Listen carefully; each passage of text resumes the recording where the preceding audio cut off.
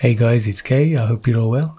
So it looks like there's a new Fire TV software update which makes it easier to get to your apps. Now we all know that we can play 6 of our favourite apps in the Fire TV's navigation menu for quick and easy access. But to get to any of your other apps, you're having to select the apps icon in the navigation bar to load up a grid view of all your apps. So this latest software update by Amazon to all Fire TV devices now lets you list all your apps in a horizontal scrollable list. And this list is located in the empty space below the apps icon. So it's one button click less to get to all your apps. Now it might not sound like much, but those clicks build up over time. So previously when you highlighted the apps icon in the Fire TV's navigation bar, you used to just see the 2 buttons for your apps and the App Store. Now these 2 buttons are still there, but above them is a horizontal scrolling list of all your apps, which starts with your 7th app since your first 6 are in the navigation bar already. So using this new feature is going to save you a lot of time in the long run, as you can see all your apps from the home screen and you're not having to wait for the app screen to load to access all of your apps.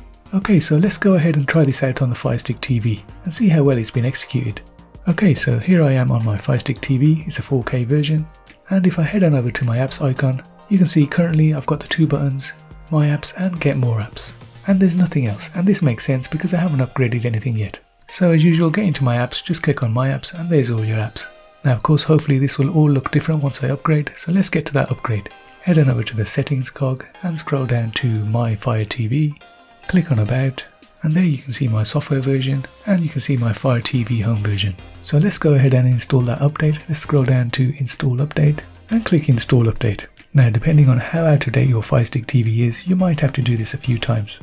And it turned out my FireTVStick was a couple of versions out, so I had to upgrade a few times. And the second time round it was quite a big update. As you can see, I've speeded it up, and overall it took me about 5 minutes to get my device to the latest version. So if you're not seeing these latest updates on your device, make sure you're up to date to the latest version, and you simply just keep on clicking on install update until it doesn't update anymore.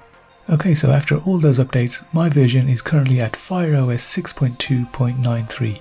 So let's take a look at what's changed, and to me the homepage all looks the same, no major changes here. Yeah, all these menus all look the same. Now if we scroll over to the apps icon, we can see there's a bit of a change here, and this is the new scrollable apps menu. It's got all my apps on it.